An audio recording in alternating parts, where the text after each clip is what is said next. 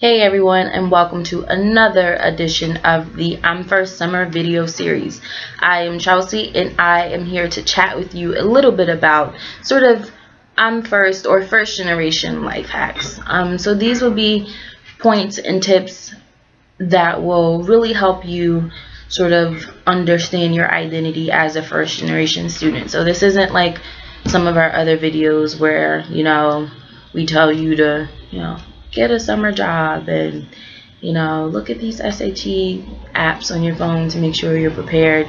But this is just talking about the experience of being a first generation student on campus and the importance of a few things that will really sort of make your experience a lot better.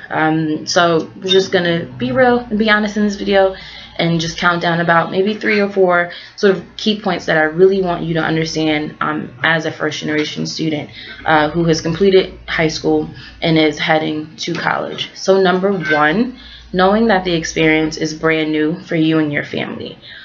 I know a lot of times first gen students, we like to know it all. A lot of times we, through the college application process, we've done it by ourselves. So we're kind of like, we got to find answers. We got to be able to do X, Y, and Z. And that's A-okay. The grit and drive is awesome. But know that the experience is new. So if there isn't something that you know, that's perfectly fine. I know a lot of times first generation students, we put a lot of pressure on ourselves. Not only us, but our families put a lot of pressure on us, and our communities and our schools put a lot of pressure on us. But it's because they know we can do great things. But understanding that, you don't know everything in the process, and you may make mistakes in the process, and that's A-okay. Number 2 is sort of understanding that this journey is your own. And when I say that, I'm really talking about sort of doing what it is that you want to do. A lot of times our families and our friends and our teachers and our communities are saying, oh man, you're so good at math, you should be a mathematician, or you should go into the STEM program, or you should be a lawyer, or you should be a doctor, or you should go to business school. And while obviously your family and friends and mentors and counselors have nothing but the best intentions in mind for you, realizing that this process and this journey is your own. So for instance, my grandma wanted me to be a lawyer. So I was like, okay. So when I went to school, actually sort of was on the pre-law track, but then I decided I don't like law. This isn't a thing I want to do. So I just decided to do something else. So just understand that this process and this journey is your own. So if you don't do what your mom wants, it's A-okay. If if your mom wants you to be a politician and you want to be an artist, be an artist. Do what it is that your heart desires, because at the end of the day, you have to face yourself and you have to be happy with the decisions that you make. So definitely be sure to understand that this process, while you have support and help and encouragement from others, this is really a journey of your own. Number 3 is one thing that a lot of us are going to struggle with, and I kind of touched on it in point 1, but is realizing that you're gonna fail at something, and that's A-okay. Again, this is a journey, and this is an area in life that you've never experienced. So there will be times where you were a straight A student in high school, but then you got to college, and after your first semester you saw that, okay, I got a D in English 101, or I got a whatever course it is.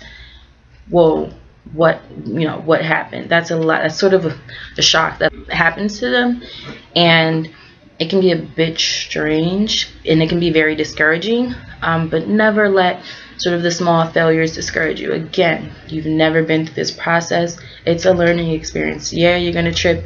Yeah, you're gonna stumble. You're gonna fall. But be okay with not being perfect all the time, but also having the determination to get back up and to do it right again the next time. So, okay, yeah, you got the D. Cool. D's are never cool, but that's okay.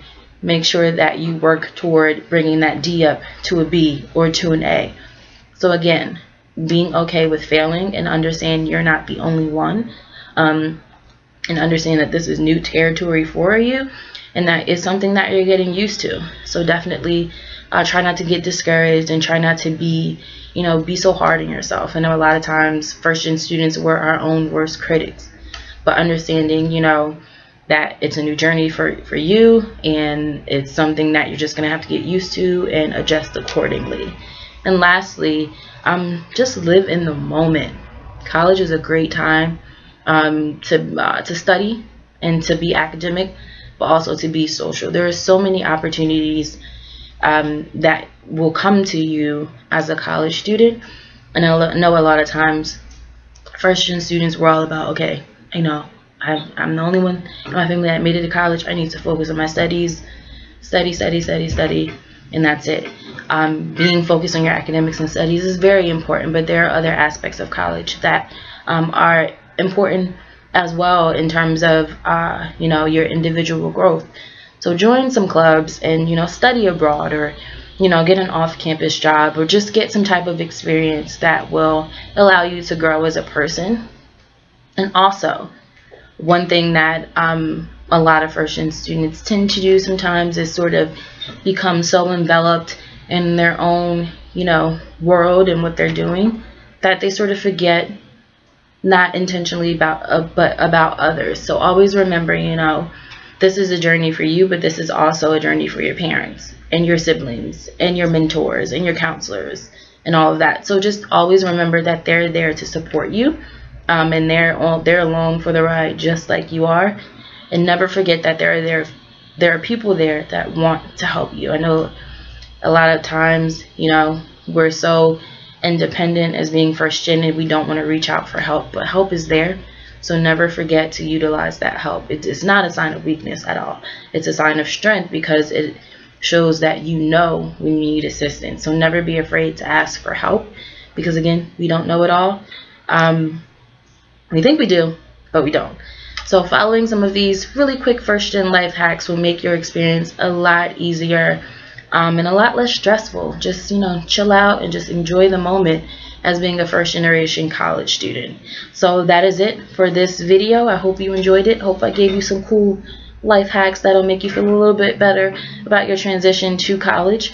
In the meantime, be sure to follow us on our social media platforms. We have Facebook and we have Twitter, and we also have our YouTube page that we want you to check out each week for new videos. So in the meantime, you have an amazing week in whatever it is that you're doing, and always remember that you're first gen, you're awesome, and you can do it all. So try not to be discouraged. Try to keep your head up at all times, and in the meantime, we will see you guys next week. Have a great day.